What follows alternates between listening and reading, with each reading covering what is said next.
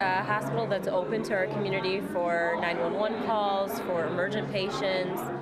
Less than a year after nearly closing its doors for good, the Old Mercy Hospital in Chicago's Bronzeville neighborhood is back in business in a big way. A ceremony today to mark the return of ambulance service to the hospital's emergency room. Dane Placco reports it's one more step in bringing the old hospital back to life.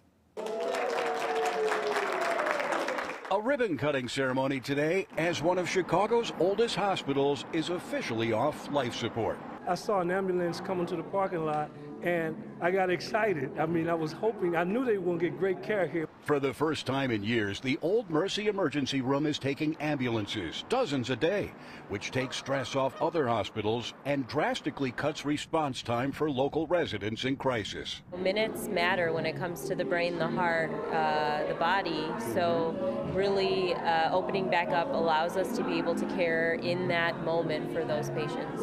Mercy was Chicago's first chartered hospital when it opened in 1852, but it was losing millions of dollars when its owners tried to close it in 2020, which prompted big protests right here in the parking lot. You know the fight continues. Because of that outcry, the state refused to allow Mercy to shut its doors. And last year, the city of Chicago sold it for $1 to Insight, a hospital company based in Michigan, which is pledged to spend $50 million to save the institution, now called Insight Hospital and Medical Center Chicago. It's so exciting to see ambulances coming in again, but also to know that this is just the beginning of really a rebirth, I think, of world-class healthcare right in the Bronzeville community. Among those celebrating today, the protesters who helped keep the hospital open.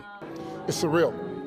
I think we have to take a deep breath and pause and really reflect on the power of vision and the power of folks saying, not on our watch. In Bronzeville, Dane Placco, Fox 32 Chicago.